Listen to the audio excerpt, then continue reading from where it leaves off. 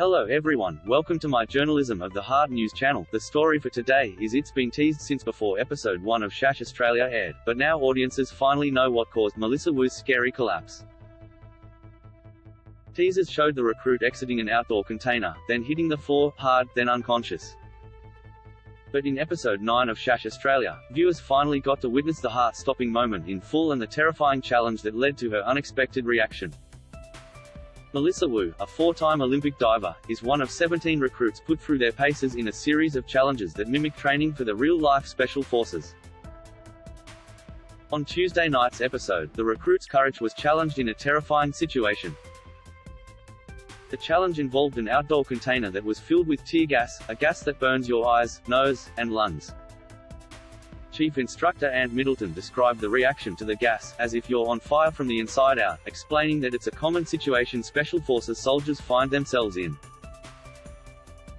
The recruits were instructed to remove their mask once inside and free a bound hostage while keeping the searing pain from the gas under control.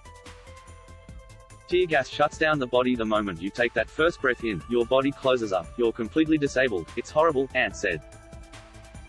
When it was Melissa's turn, the intense gas quickly became overpowering, forcing DS Dean Stott to remove her from the container. As she left, she quickly collapsed face first to the floor, unresponsive. Oh, Ant said, grabbing her as he called for a doctor. Ant and the doctor attempted to wake her up as they put an oxygen mask over her face.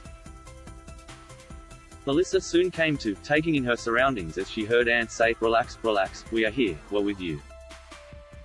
After the oxygen took effect, Melissa said she wasn't sure what happened. "I came out of the room, and then I don't remember after that." After filming, Ant spoke with 7 Entertainment on this moment, sharing that he wasn't expecting her reaction. "First of all, I wanted to see if there was any facial damage, any teeth inverted, a broken nose, blood," Ant began.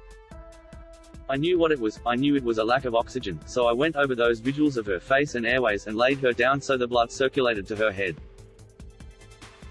Ant said he'd seen this task done in the military and 1 out of 75 soldiers had exactly the same reaction. They come out of that environment, it has I wouldn't say devastating, but it has a different effect on their body, and they pass out, the chief instructor said. "But they come back very quickly, they just need to get oxygen to the body. It was an effect that I've seen before, but one I wasn't expecting." On Melissa, he said she actually did very well to make it out of that challenge. That is all for today news. Thank you for watching to my channel. Please be sure to leave your comment and subscribe below for more news update.